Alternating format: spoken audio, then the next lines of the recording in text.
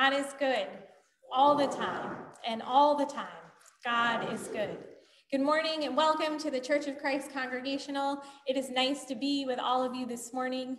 Whether you are worshiping here in the sanctuary or from the comforts of your home, whether you are worshiping right now or later on in the day or in the week, no matter who you are or where you are on life's journey, you are welcome here. This coming Saturday, March 19th, we will be holding a takeout lasagna dinner. Orders can be placed on our website, and they can also be placed by calling the office.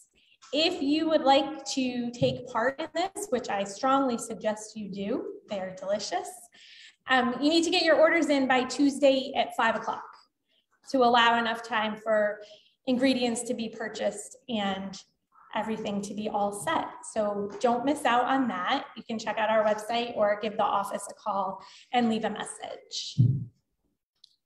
I think that is all of the announcements for today. But I am very excited, and I do have a list of celebrations. Any money donated in honor of celebrations this month will go to Greenwood's Counseling and Referral Services. And Laureen would like to celebrate that on February 25th, she became a great grandma. Mark would like to celebrate that Jessa Rose turned 18 and has been accepted to NYU, and that Megan also turned 21.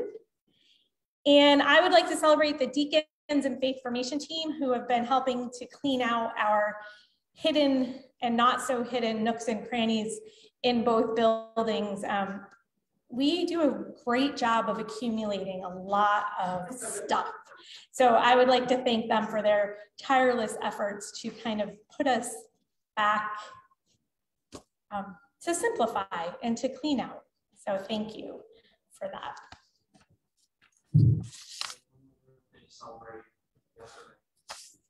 Yes.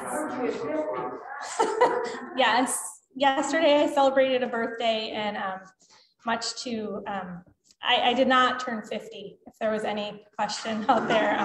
Not yet. No, but thank you all for the birthday wishes.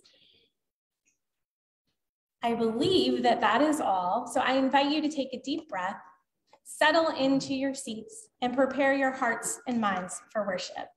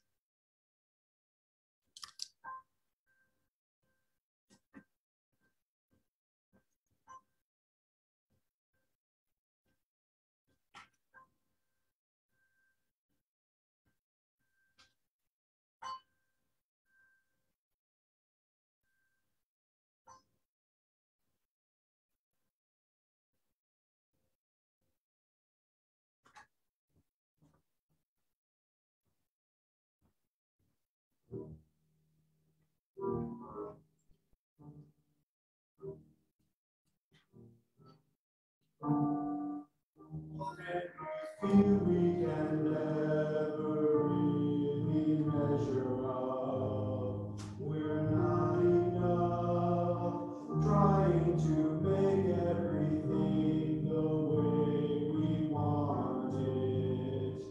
Perfection. Sometimes we get what we get. Life disappoints us, and yet God is still here, and somehow it is good enough. We continue our movement through the season of Lent this week with another kind of letting go. This week, we lament that so much in life is out of our control. This is frustrating to us, and so sometimes we have been tempted to believe that the sayings that tell us that if we just think positively, we can turn it all around. Yet our experience tells us that this doesn't always work. Let us turn ladder climbing toward the expectation of a perfect life into garden tending, nurturing what is and embracing our holy and good enough lives.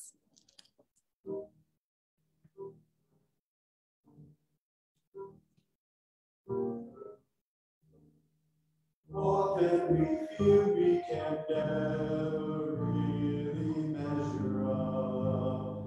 We're not enough, trying to make everything the way we want it. Perfection. Sometimes we get what we get. Life disappoints us, and yet God is still here.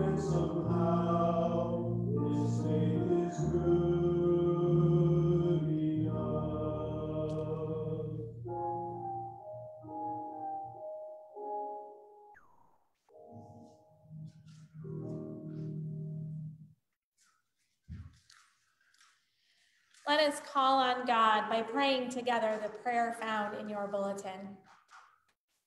Let us pray. Holy One, our light and salvation, we call out to you, sometimes afraid of the adversaries in life. Shelter us in days of trouble.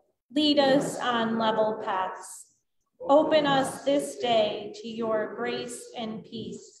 Transform our frustrations into simple and good enough moments that fill our days. Amen. I invite you now to stand as you are able in body or in spirit and join us in our gathering hymn number 446 in the Christian Praise Hymnal, which is the red bound book.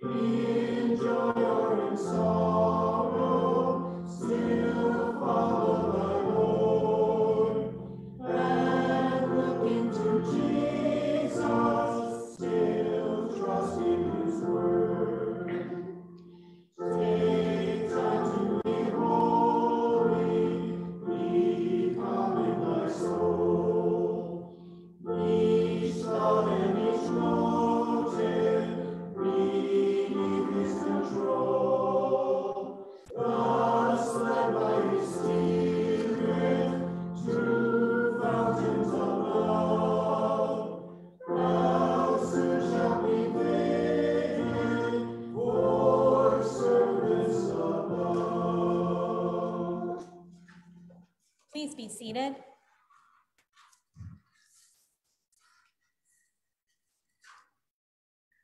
Beloved ones, even Jesus got frustrated when folks didn't behave as he would have liked.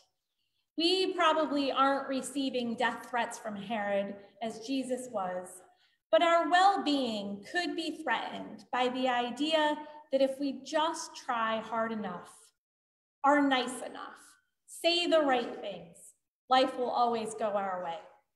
We run around in so many directions, trying to herd the chicks into some imagined semblance of perfect formation. Have you ever tried to herd chicks? It's not easy. What if we could let go of needing all the things and all people to be just so, and instead learn to dance with the unfolding of that which is not ours to control? Let us take a moment of silent reflection.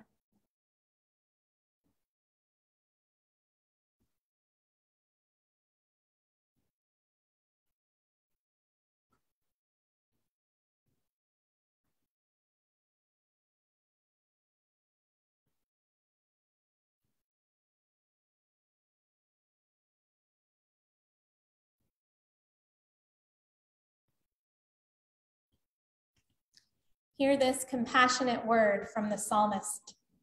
I believe that I shall see the goodness of the Lord in the land of the living. Wait for the Lord.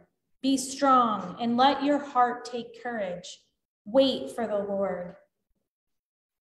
Know that already God is offering us the freedom from feeling alone and fixing what feels oh so wrong with this world, inviting us to let go of the need to be God so that we might recognize that God is with us, offering courage in difficulty. And know that despite our sometimes faltering steps, in the name of Jesus, we are being forgiven even now. In the name of Jesus, you are forgiven. Praise be to God. Amen.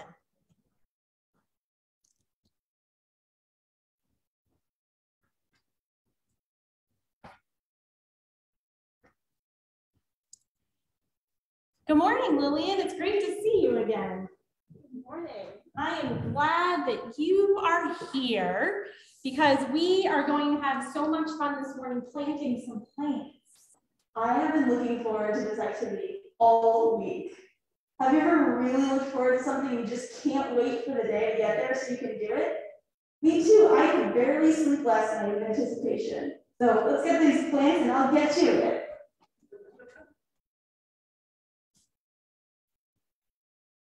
What's happening? Oh no! It's raining! I'm so sorry. Oh, it's raining. I think we're going to have to put this activity off until another day. No!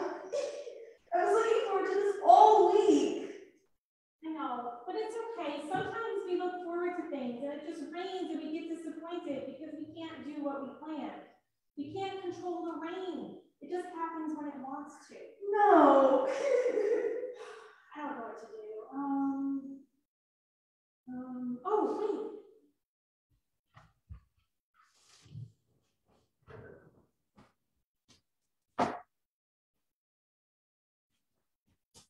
Oh my goodness. Thank you. I thought the rain was going to ruin our fun day, but look, you came up with a way to help me. Yes, because one of the most awesome gifts God gave us is creativity and the ability to problem solve. Best of all, God gave us the ability to adapt. When we can't control what's happening, like the rain, we have the choice to respond by letting go of our expectations about what is supposed to be happening and using our energy to find a good enough solution. For example, our umbrella, which is really fun too.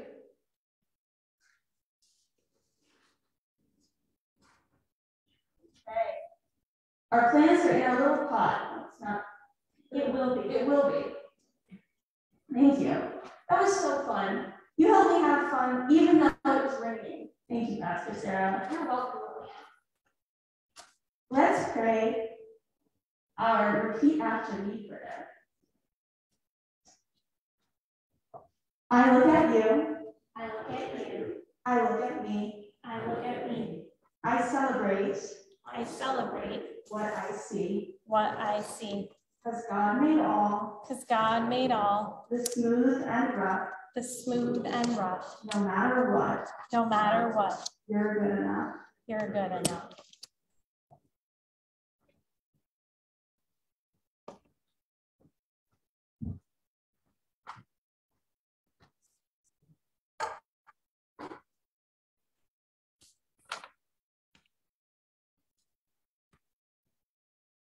I invite you to be in the spirit of prayer. Lord, open your word by your Holy Spirit so that we, like Abraham, may believe your promises to us. Amen.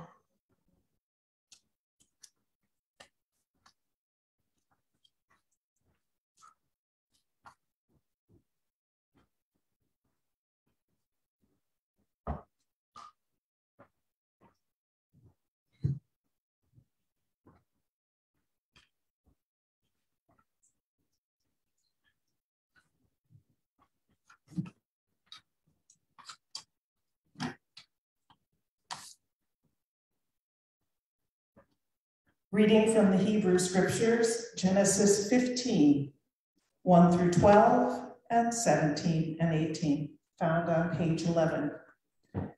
After these things, the word of the Lord came to Abram in a vision. Do not be afraid, Abram. I am your shield. Your reward shall be great. Very great, even. But Abram said, O Lord God, what will you give me? For I continue childless, and the heir of my house is Eliezer of Damascus. And Abram said, you have given me no offspring, and so a slave born in my house is to be my heir. But the Lord of the God came to him, this man shall not be your heir. No one but your very own issue shall be your heir.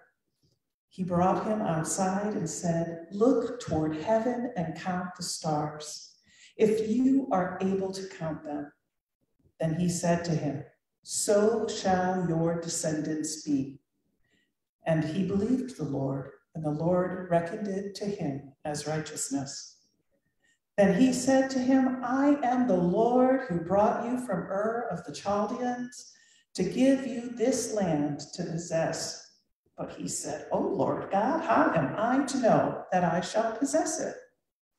He said to him, bring me a heifer, 3 years old, a female goat, 3 years old, a ram, 3 years old, a turtle dove, and a young pigeon. He brought them all these and cut them in two, laying each half over against the other. But he did not cut the birds in two. And when birds of prey came down on the carcasses, Abram drove them away. And as the sun was going down, a deep sleep fell upon Abram, and a deep and terrifying darkness descended upon him. When the sun had gone down and it was dark, a smoking fire pot and a flaming torch passed between these pieces. On that day, the Lord made a covenant with Abram, saying, to your descendants I give this land, from the river of Egypt to the great river, the river Euphrates.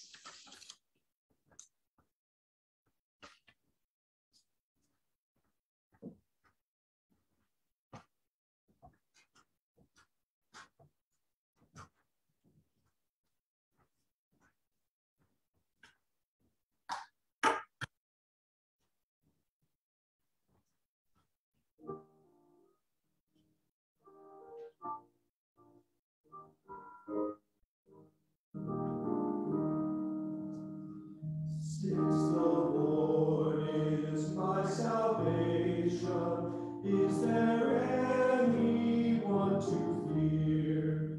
As a citizen of heaven, why should I fear worry here? In a world that's lost and broken, and where sin and death abound, we rejoice, for God has spoken. We are safe on solid ground. God will hide me in the shelter when the days of trouble come. No more may rise against me. God's own tent will be my home. I will trust what God has given. I will trust God's word to me.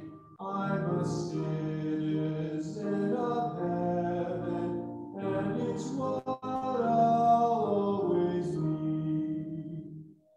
Even when I hear the warning, find a safer, easier way, I'll be faithful in the morning and at noon and close of day.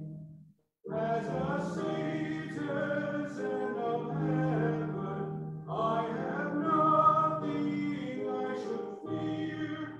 For in Christ I am forgiven,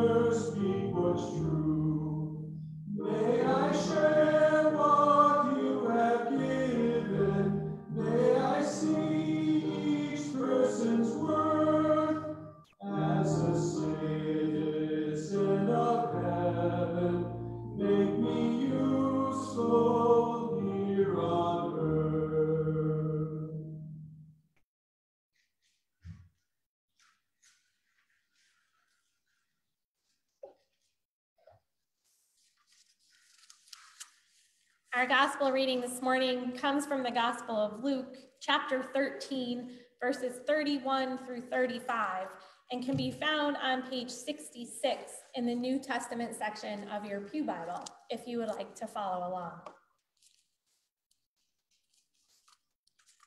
At that very hour, some Pharisees came and said to him, "Get away from here, for Herod wants to kill you."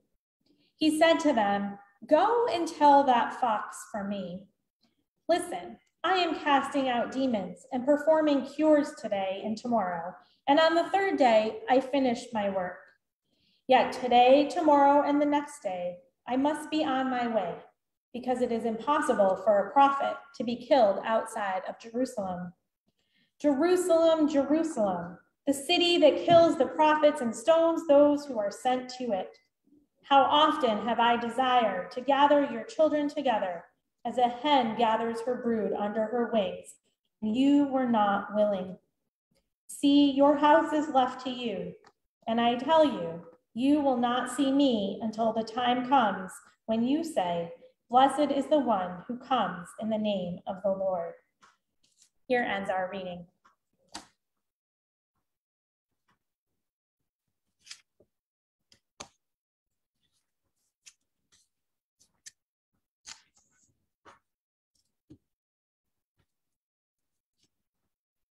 A couple of years back at Silver Lake Camp and Retreat Center, our group of family camp campers had the opportunity to go experience the High Ropes Challenge course. For some, just the words high rope course is enough to induce a full-on panic attack. But for me, the hard part wasn't climbing into the air or standing on top of the platform looking out across the farmland. The hardest part and most scariest part for me was coming back down. You jump into nothing and pray to God your harness works. You have to let go of the pole and jump in order to return to the ground. What is it about letting go that is so scary? For me, in this situation and in others, the act of letting go often means having no control. When we feel like we aren't in control, we can become paralyzed, fixated almost, on gaining control and returning to that place of solid ground, both literally and metaphorically. We suddenly become unable to live our lives as wholehearted people of God. In our scripture this morning, Jesus finds himself in a situation that he cannot control and is frustrated. Jesus is frustrated and distraught that his message is not sinking in. Jesus has such love for God's children, for us. And like the people in the crowd that day, sometimes we ignore it or are oblivious to it altogether. The image of a mother hen is used to describe Jesus' love for us. A mother hen whose chicks are oblivious to the dangers around them. Jesus has no control over this. And he laments. He cries out, "Jerusalem, Jerusalem." Debbie Thomas writes, "His is the lamentation of long, thwarted, and helpless yearning. How often have I desired to gather you?" It is a lamentation for all that could have been in this chaotic, clueless world. It is a lamentation for the real limits we live with as human beings. The lasting wounds, the hopes that come to nothing. Sometimes, like Jesus the mother hen, we can't do what we most desire to do. We can't give what we deeply long to give. We can't save the loved ones we ache to save. Despite rejection and lack of control over the situation, though, Jesus continues on his path, still trying to gather us in. Being rejected is hard, especially when it is being done by those you love. Jesus knows this feeling all too well. He is not in control, and what is about to happen to him is beyond human control. He cannot get out of the situation. He is literally walking towards death, yet he continues on to walk with the people and offer all he has to them, He also doesn't allow that which he cannot control get in the way of his ministry. Herod wants him dead, but Jesus carries on with his mission, doing his thing, being himself. Jesus was too busy doing God's work to be worried about what Herod was going to do. Deborah Mumford reminds us that rather than flinching or giving up at the first sign of resistance, we can do as Jesus did and lean further into our tasks, telling our detractors that we intend to continue our work and then do just that.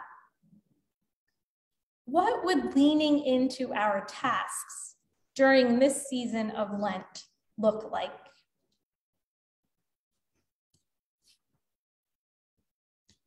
There are 3 pillars of Lent: prayer, fasting, and almsgiving, which in simpler terms is a fancy word for service or giving. What if we tried to loosen our grip on our need for control and made room for these 3 pillars in our lives? Without our worrying and rushing and ladder climbing, what if we leaned further into our task of making more room for Jesus in our lives? I'm going to share with you an example of each of these pillars that we can do during the season of Lent. They are only examples, and the examples are endless. One example of a prayer practice is the daily examen. The daily examen is an ancient way to reflect on your day. To practice it, you answer 4 questions. Question 1, was there something memorable that happened to you today? Question 2, was there a time when you felt close to God or the Spirit today? Question 3, was there a time when you felt far from God or the Spirit today?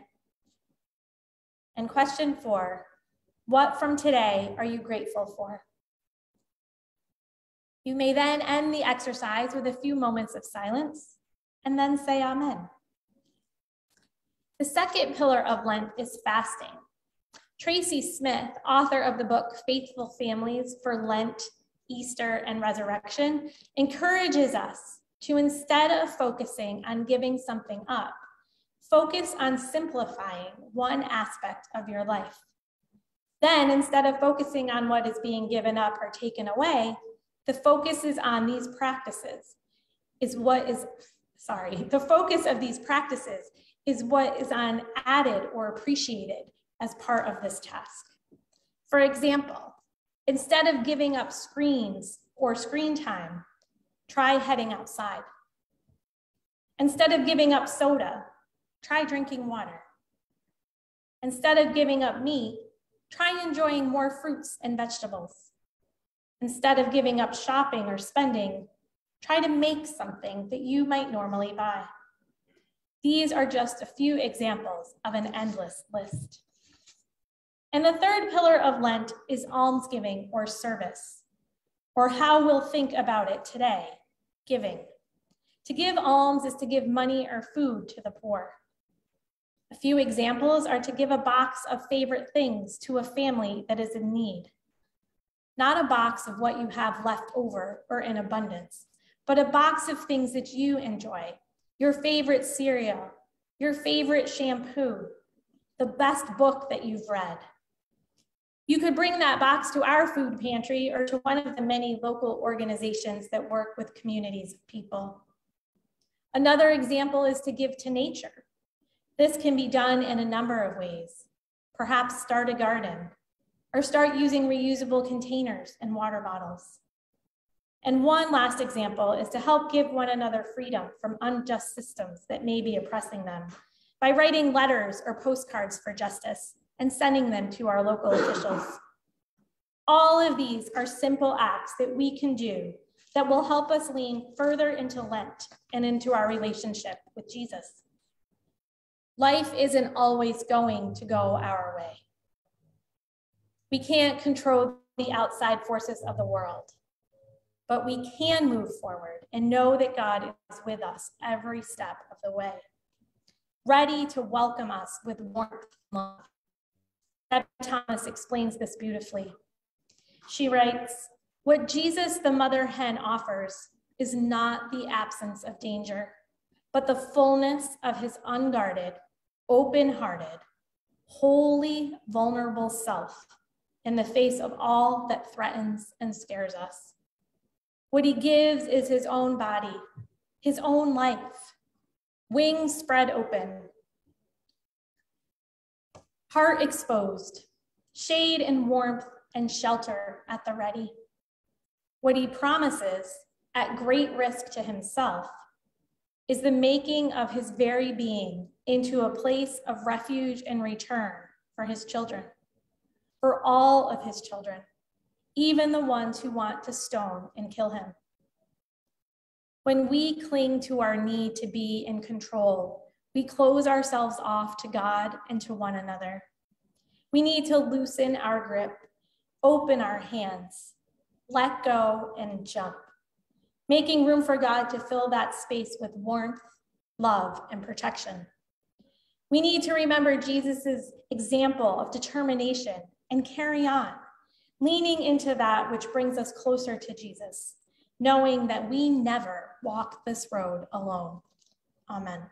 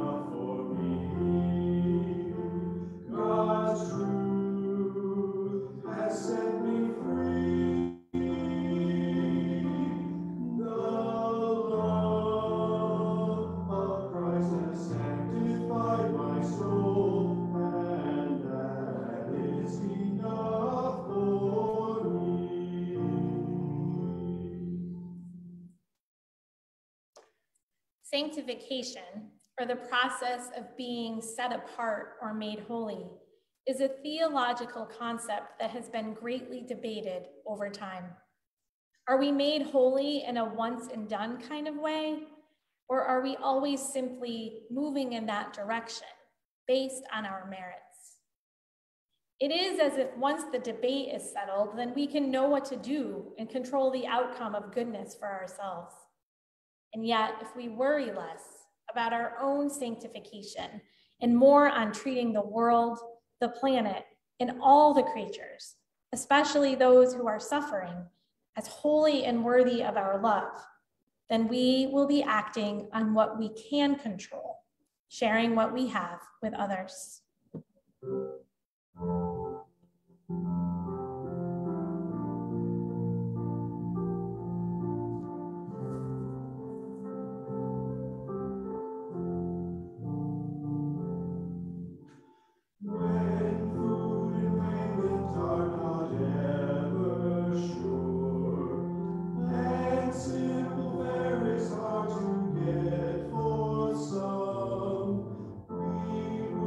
Share our goods with one and one.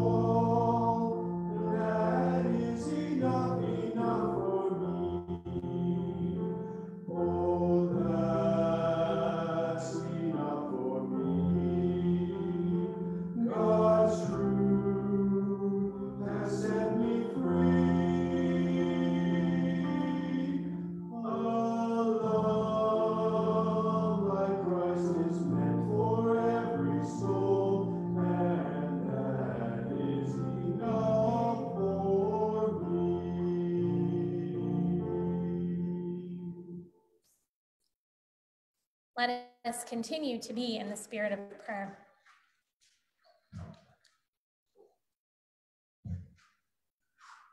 Holy One, we have put all our eggs into the basket of your love and faithfulness. We believe in new life because of you. You have promised to shelter us in our troubles and to raise us up above the troubles that push us, tempt us, and work against us. We have seen you here, listening for your voice through scripture and prayer, seeking something that is life-giving, wound healing, and truth speaking. We wish that you would teach us your ways, lead us down paths of light, give us the courage to wait with patience, trusting in your grace and power. Help us to see that you are doing a new thing, even if it is hard for us to perceive it. We are grieving what has been lost. We are afraid of what the future might bring, but we want to worship you and do your work in the world. Send your mercy and your grace. Help us to trust you more deeply, knowing we are safe with you, that you are a source of light and light. Today we pray especially for Andrew and Peg. We pray especially for Nadine and for Anthony. And we also pray for those we name now aloud or in the comments.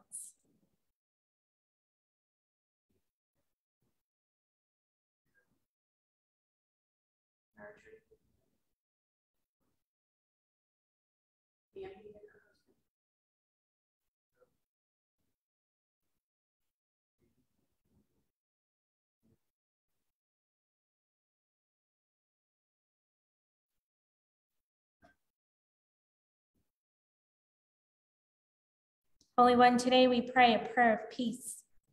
God who sees the weakness and acts of naked aggression. God who feels the fear in moments of acute helplessness. Cure this warring madness and shield all who fall in harm's way. Leach the poison from the mind that thinks strength is shown in a bullying force. And may an equal strength and solidarity give resolve to those whose aim is to protect and respect, not just the ones we call our own, but all with whom we can share a better, more peaceful world. For all of these prayers, both spoken aloud and those on our hearts, we ask in the name of the one who longs to take us under his wing and who taught us to pray. Our Father, who art in heaven, hallowed be thy name. Thy kingdom come, thy will be done, on earth as it is in heaven. Give us this day our daily bread, and forgive us our debts as we forgive our debtors. And lead us not into temptation, but deliver us from evil. For thine is the kingdom and the power and the glory forever. Amen.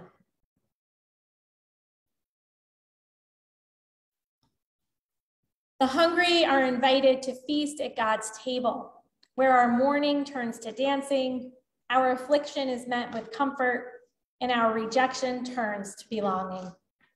Out of God's gift of abundance, we offer gratitude. Let us gather our gifts together and offer them to God in praise. Offerings can be made here in the sanctuary by leaving it in the basket on the table behind the last pew. You can also make a donation or make your pledge payment online on our website, www.goshenchurch.com, or you can send a donation in the mail to P.O. Box 216. Please join me by standing as you are able, in body or in spirit, in the singing of the doxology, slightly different from the one traditionally sung here, but a variation that is closely connected to our theme.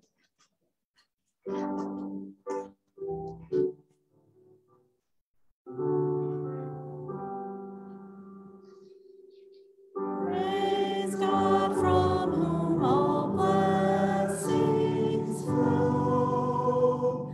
Praise Jesus Christ, our burdens know. Praise Spirit through whom our hearts grow.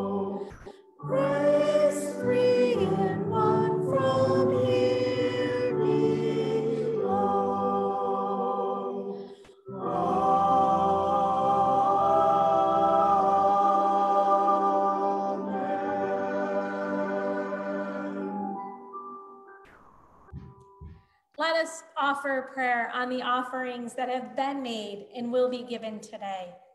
Let us pray. Generous God, in light of your extravagant blessings, no matter what the state of the world or our imperfect lives, we offer our gifts and ourselves and know that you transform what we plant into the produce of love. Amen. I invite you to remain standing if you are able and join us in our closing hymn, number 505 in the New Century Hymnal, which is the black bound book.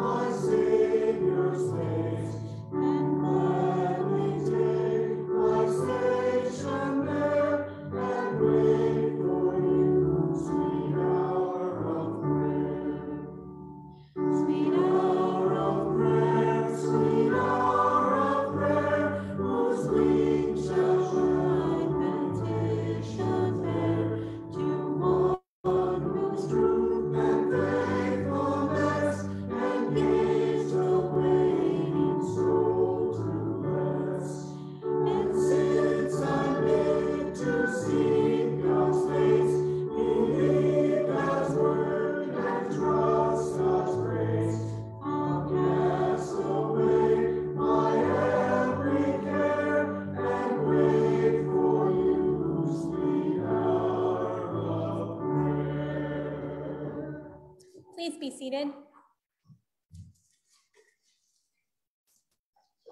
I invite you to join me in our common commission.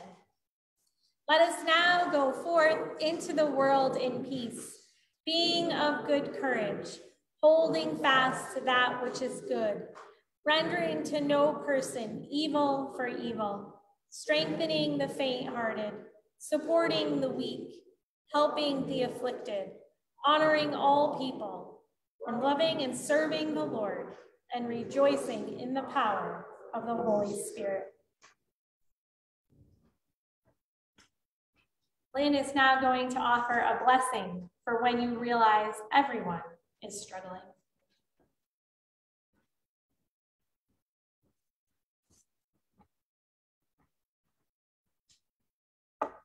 Blessed are you who see things clearly, where struggle is everyone's normal. You walk among the fellowship of the afflicted, a club no one wants to join. And while this life isn't shiny, it does come with superpowers. Superpowers of ever-widening empathy and existential courage that gets you back up after another fall, and the deepened awe at the beauty and love that can be found among life's rubble. Like flowers that grow from the cracks in the sidewalk, these virtues blossom in you. And thank God for you. Blessed are all of us who struggle, for we are in good company and will never walk alone.